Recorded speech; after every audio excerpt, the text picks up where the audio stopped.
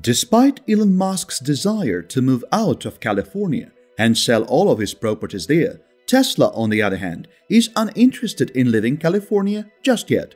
So instead, Tesla has begun the construction on its megafactory, a new manufacturing site in California that will create its large-scale battery system, the Megapack. Tesla's Megapack, a large-scale energy storage device used by large-scale sustainable energy products to store excess energy produced by solar panels, will be manufactured at the plant. Giga factory in Nevada now produces all of Tesla's battery packs for its energy business, including Powerwall, Powerpacks, and Megapacks. However, it appears that Tesla will expand its operations to California. The mayor of the city of Lathrop verified the factory's existence in a Facebook post, later deleted and reposted. "We are proud to be the home of the Mega Factory, Tesla's most recent expansion here. Green energy will be produced right here in our town in the future. This development will bring our city greater income, more job possibilities for our inhabitants, and a brighter future for our world." Tesla Club of San Joaquin Valley shared images of the Mega Factory for the first time on Facebook 209 times. The facility is in Lathrop, a city in Northern California, just a short drive from Fremont, where Tesla's main electric vehicle manufacturing factory is located. It also houses Tesla's distribution center, which is housed in a different building. The mayor of Lathrop has also uploaded some photos relating to the groundbreaking ceremony that confirm the new factory would be producing Tesla Megapacks. The Megapack, Tesla's third stationary energy storage product after the Powerwall and Powerpack, with a 1.5 megawatt inverter and storage capacity of up to 3 megawatt-hours, was launched 2 years ago. According to Tesla, Megapack simplifies the installation and connection process for large-scale battery storage systems. Megapacks come fully assembled from the factory with up to 3 megawatt-hours of storage and 1.5 megawatts of inverter capacity, leveraging Powerpack's engineering with an AC interface and a 60% improvement in energy density compared to comparable battery systems and traditional fossil fuel power plants to generate significant cost and time savings. With its Megapack, Tesla claimed that now it could deploy much more significant energy storage projects much quicker. With Megapack, Tesla can build a 250 megawatt, 1 gigawatt-hour emissions-free power plant on a 3-acre footprint in less than 3 months, 4 times faster than a standard fossil fuel power plant of that size. Megapack can also be directly DC connected to solar systems, allowing for the creation of seamless, renewable energy plants. The software and machine learning technology powering the energy storage solutions were also discussed. To monitor, regulate, and monetize the Megapack installations, Tesla created its software in-house. PowerHub, Tesla's advanced monitoring and control platform for large-scale utility projects and microgrids, and AutoBidder, Tesla's machine learning platform for automated energy trading, are both compatible with Megapacks. Tesla customers have already dispatched more than 100 gigawatt-hours of energy in global electrical markets using the AutoBidder. In addition, Megapack continues to improve through a combination of over-the-air and server-based software updates, just as Tesla vehicles benefit from ongoing software updates over time. Tesla announced that the Megapack would be employed in the planned Mars Landing project in California with Pacific Gas and Electric Company. The Tesla community has been abuzz with rumors of a Megapack production factory for a couple of weeks, when well-known insider Sawyer Merritt claimed that the manufacturer was ramping up plans to build a new facility to produce Megapacks using CATL prismatic LFP batteries. The rumors appear to be true, especially since the facility's existence has been proven in some images posted online. Surprisingly, the building of a separate Megapack plant may have been anticipated.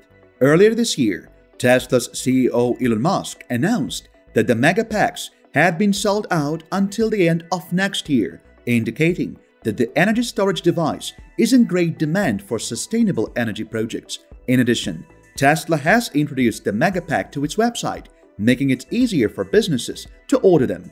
Each one costs roughly $1 million. The most notable energy projects on Earth that have used the Megapacks include those in Victoria, Australia, Mars Landing, and the UK.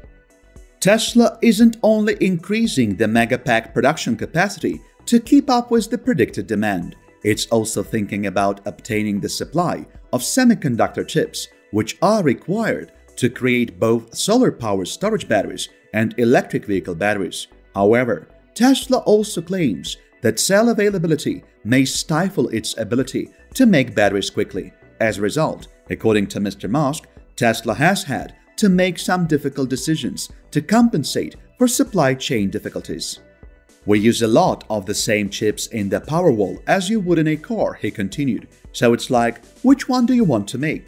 Will it be cars or Powerwalls? So as a result, we need to produce cars, which will. Powerwall manufacturing has been cut." Much of the slowdown isn't due to a lack of manufacturing capacity. Mr. Musk, for instance, also informed investors that self-supply and a global chip scarcity were causing output ceilings. Tesla has cut back on Powerwall production to keep churning out enough vehicles to break company delivery records. Nevertheless, the situation is serious enough that the Biden administration is convening a second meeting between semiconductor manufacturers and purchasers on Thursday to discuss the continuing effects on the technology and car industries. Though it would not be surprising if Biden again snubs Tesla, as he has already done when meeting with automakers. Tesla appears to expect that the issue will be resolved in the near future. It has not previously announced the construction of a Megapack manufacturing site in Lathrop. While Tesla has progressed with this matter so much, there are too many questions still in place with the Cybertruck production. It is rumored that Samsung Electronics would manufacture Tesla's hardware for computers, which will debut in the Cybertruck. The world's largest chipmaker is expected to win the Tesla Hardware 4 contract over its larger rival, Taiwan Semiconductor Manufacturing Company, TSMC. For instance, some people allegedly familiar with the situation told the Korea Economic Daily this information. The transaction between Tesla and Samsung is almost closed, according to the publication sources. This will enable the South Korean chipmaker to increase its rapidly rising electric and autonomous vehicle market. Tesla and Samsung have had multiple conversations since the year 2021 began. As both parties agreed on the negotiation, the virtual deal was finalized. Since the beginning of this year, the foundry divisions of Tesla and Samsung have been working on the chip's design and samples. Tesla just chose Samsung to manufacture the Hardware 4.0 self-driving processor. One of the publication's insiders added, "It's almost a done deal." Tesla's Hardware 4 chip would be manufactured at Samsung Electronics' Hwaseong facility in South Korea. Likewise, Tesla's new FSD computer will be built on Samsung's 7nm processing technology, with initial production starting in the fourth quarter of 2021 at the earliest. Samsung is also the manufacturer of Tesla's Hardware 3 computer, which is currently found in Tesla Model S, Tesla Model 3, Tesla Model X, and Tesla Model Y. Even though 7nm semiconductors are not as advanced as 5nm chips, Samsung has chosen the technology to ensure higher and more consistent production yields. This indicates that Tesla is planning to create automobiles in unprecedented quantities and that the company's following models would be high-volume vehicles. The first of these would most likely be the Tesla Cybertruck and the $25,000 automobile.